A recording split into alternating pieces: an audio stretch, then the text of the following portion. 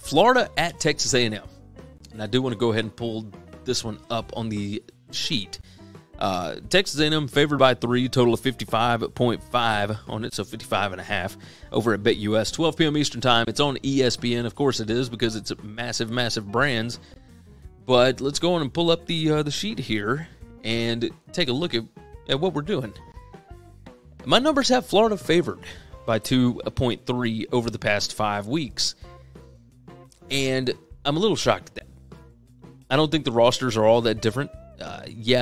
Florida has some issues. Obviously, they dismissed Brenton Cox, and while that's a massive talent that's gone, sometimes that can actually rejuvenate a locker room, right? You get rid of the guys that don't want to be there, any kind of negative energy, whatever it is, and it can help.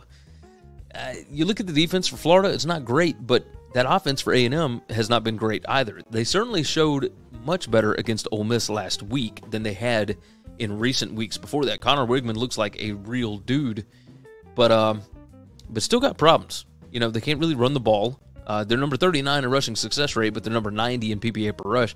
They can't finish drives. It's really crazy to look at. Although, I will tell you this, they have finished some drives. They've got at number 32 in scoring opportunities per game, and they're number 44 in points per scoring opportunity. So they've been able to finish recently, but they just number 90 in PPA per rush, number 91 in PPA per pass. This is not a great offense. Again, they scored 28 points last week. They still have not broken 30 against an FBS team since playing South Carolina last October. So, something to look at here. Florida's defense is certainly one that you could get one over on. Florida's defense, number 108 in PPA per drive on defense. Offense is number 50 in PPA per drive, even though they're not, super successful. They're number 92 in passing success rate, but number 71 in PPA per pass.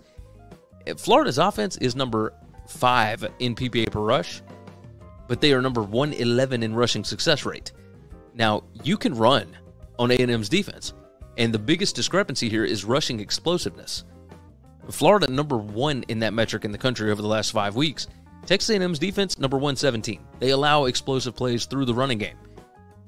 Florida could certainly take advantage of that.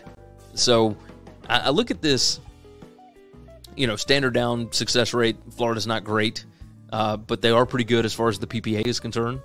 Like, it just huge splits when it comes to this. So, you want to talk about a game with high variance? Yeah, any game that's got Anthony Richardson at quarterback is going to be high variance. If I've got a high variance game, yeah, you better believe I'm going to take Florida in that spot. I will take the underdog, especially if I'm getting a field goal. Give me Florida, because any play could be the deciding play. So I will absolutely take that. Give me the Gators plus the 3 in this spot.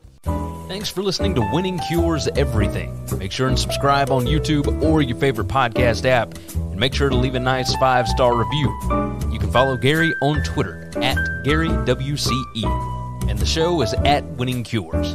Be sure to check out the merch in our web store and share the show.